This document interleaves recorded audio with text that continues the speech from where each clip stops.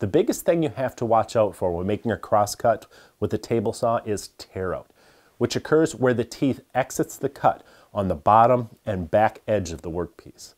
This is the biggest cause of poor crosscuts, and learning how to avoid it will make your projects look a lot better. So here are 5 solutions. The quality of your blade can make a big difference. Remember, the more teeth on the blade, the less likely it is to leave tear out. While I use a good combination blade for most cuts, I switch to an 80-tooth ATB blade for delicate finishing cuts that must be absolutely crisp and free from tear out. Your equipment's also a factor.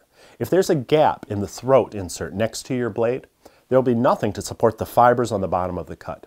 Closing up that gap by making what's called a zero clearance insert will make a big difference. The same can be said about supporting the fibers on the back side of the workpiece, where the blade exits the cut.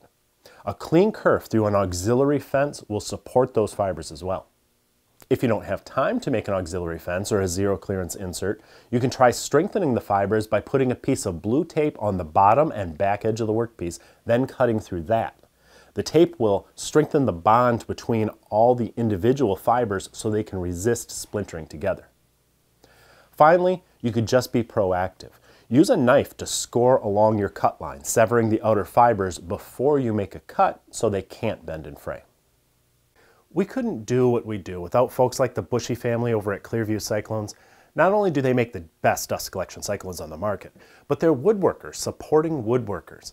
They're the sponsor of this video, and I really hope you'll thank them by visiting their website and using our discount code below this video. Wait, don't go yet.